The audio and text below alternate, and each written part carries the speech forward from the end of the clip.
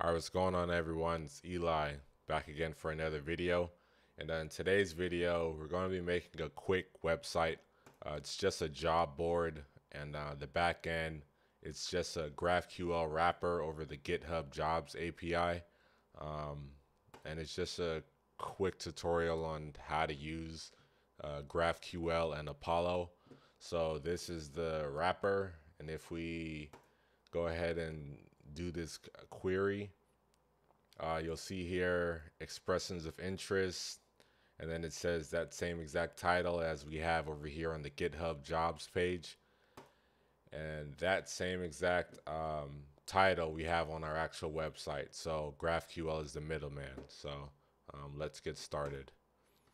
All right, so what you guys need to do is go to your terminal and go to your directory wherever you house your projects. Sorry, and I want you guys to go ahead and make a new directory, and then we're gonna call it GraphQL GitHub Jobs. All right, let's cd into that. All right, and then let's open it up in VS Code.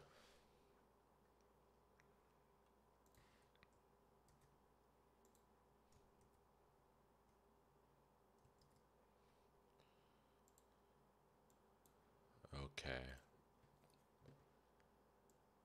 All right, let's put this to the side. And what we need to do is we need to go ahead and type yarn init or npm init. That'll just initialize our project. We'll hit yes, yes, yes, yes. Actually, we want app.js for our entry point.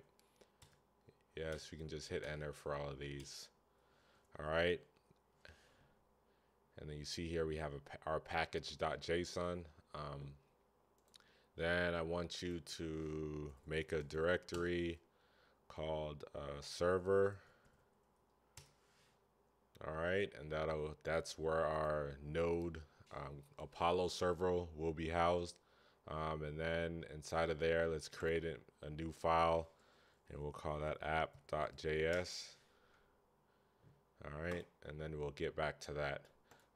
In the meantime, let's go ahead and we'll say yarn create React app, and then we're gonna call it client inside of our home directory, and we'll let that do its thing.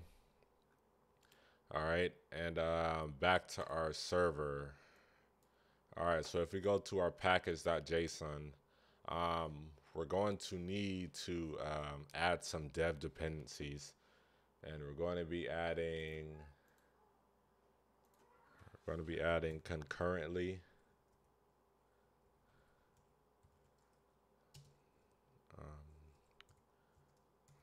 Node, and we're going to be adding nodemon, and that's just so concurrently that'll allow us to run our React app and our node server at the same time with one script. And nodemon, that allows us to auto reload while we're creating our node application. All right, so that created the React app. Let's go ahead and clear. Okay. All right, now let's cd into our server. Actually, you know what? Let's install concurrently in nodemon. So we're going to say yarn add concurrently dash dev, and then we'll do the same thing for nodemon. Yarn add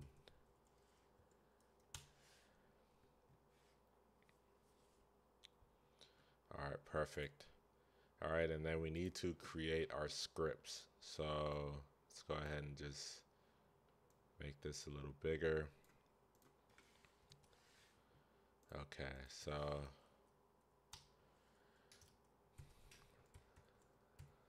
all All right, let's create, actually we have to create our script. All right, let's add our brackets and our commas. And our first script, that'll just be client.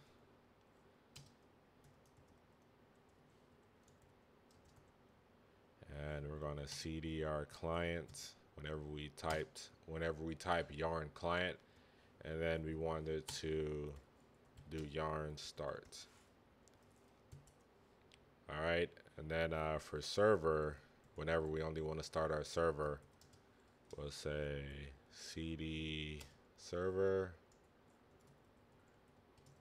and yarn, I will say node, and then we want it to go into our server folder. Actually, let's create another folder inside of that and call that source src, and then we'll drag our app.js into our source folder.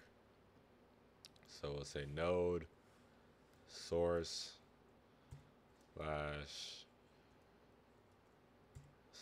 app.js. Perfect. And then we need one more so that it can run them concurrently. So we'll call that dev.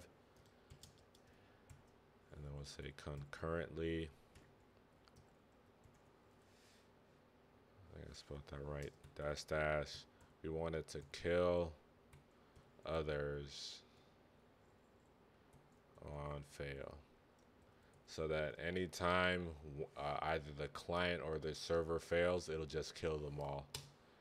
So that we can figure out what's wrong. So we'll say yarn server. This is only if you have yarn installed. If you don't, type npm run server, and then up here we'll type npm run start. All right, type another slash, and then we'll type a quotation mark, and then slash yarn client slash. All right, perfect. And then we'll just say yarn dev.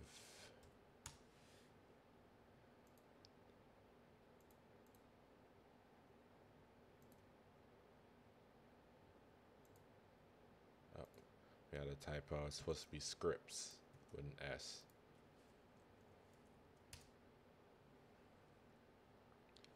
So you see here I ran cd client yarn start, and then cd client node, and then we'll let this load. So this is our React app on localhost 3000, and then on our back end we don't have anything running at the moment. So all right, so we can close this for now. Let's go ahead and go to our server. All right, so in our server, we need a package.json in that as well. So let's go back to our terminal. We're just going to end this, and then we're going to say, we're going to cd into our server, and then we're going to type yarn init -y. And that just says yes to everything.